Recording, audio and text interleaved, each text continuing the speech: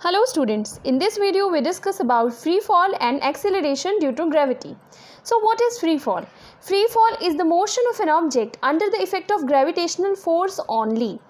Free fall does not mean that the object is falling down only. Objects thrown upward or downward and those released from rest are all the examples of free fall. Suppose you drop a coin and a piece of paper from the same height. Which of the two will hit the ground first? You will see that the coin reaches the ground earlier than the piece of paper. So we may conclude that coin is heavier than the piece of paper. It means the heavier objects fall faster than lighter ones. But this conclusion is not correct. Actually, all objects, whether light or heavy, fall at the same speed towards the earth under the same acceleration, that is acceleration due to gravity. So what is the reason behind this? The reason is air resistance. Air offers resistance to the objects traveling through it. And this resistance is depend on the surface area of the object. If the surface area is small, the resistance is also small. But if the surface area is large, then the resistance is also large. Now suppose if we neglect air resistance, then all objects, regardless of their mass, fall to earth with same acceleration.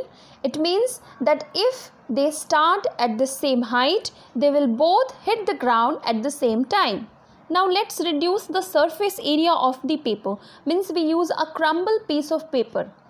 And again do the same activity, then you observe that both will hit the ground approximately the same time. In this picture you can see that a coin and a feather accelerate equally when there is no air around them, means vacuum inside is there. I hope now you understand the meaning of free fall. Means whenever objects fall towards the earth only under the gravitational force of the earth with no other forces acting on it, we say the objects are in a state of free fall. Now let's discuss acceleration due to gravity. If we throw a ball upwards, its speed decreases till it reaches the highest point. And if we drop a ball from a height, its speed increases. In both the cases, the velocity of the ball changes. It means the ball is accelerated. Whenever an object moves near the surface of the earth with no other force acting on it, it is accelerated. And this acceleration is due to the earth's gravitational force, so that it is known as acceleration due to gravity, denoted by g, that SI unit is meter per second square.